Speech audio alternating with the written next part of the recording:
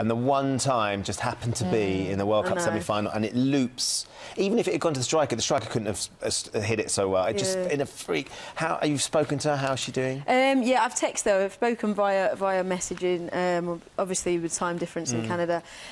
She's getting there. She's getting there. She's devastated, but she's got a good team of people around her, and she's got so many messages of support. And it's just, if you obviously from a fan's point of view, you look at it, but if you know the person and you know the struggles that she's been through, and you know she's had ups and downs in terms of her career and her footballing career and with England, and she just, you know, she's got a settled position. She looked. Her tournament was brilliant, you know. Obviously, the France game where she got the whack in the eye, she was a bit of a soldier, and you know, tournament's been brilliant. And then for that to happen, it was devastating. But you know, she's such a strong character, such a strong leader. She'll definitely bounce back. Some great message of support. I mean, awful some of the trolling that we've seen and that stuff. But great. You don't need to listen to that. That's all nonsense. It's all nonsense from bitter, silly people. Anyway, Gary Lineker, there's a man that you can listen to. What a dreadful way to lose. Poor Laura Bassett.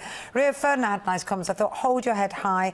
These moments will help shape you for future success. It's hard now, but it's how you react. And I guess that's what today is about. Exactly. Seeing her come out.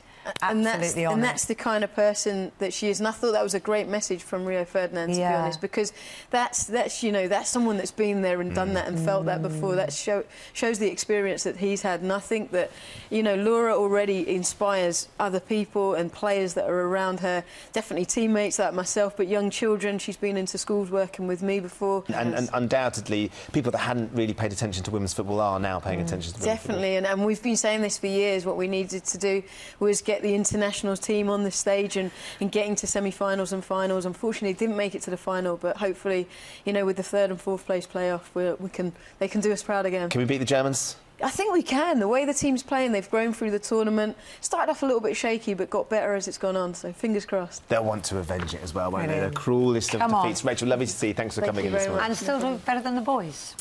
Well, yes. Let's not talk about the boys. I'll just leave it there, out there. I'm here today to surprise a very special little boy called Archie. He appeared on Good Morning Britain recently, and my mum told me I must come and see him. I think I'm in the right place.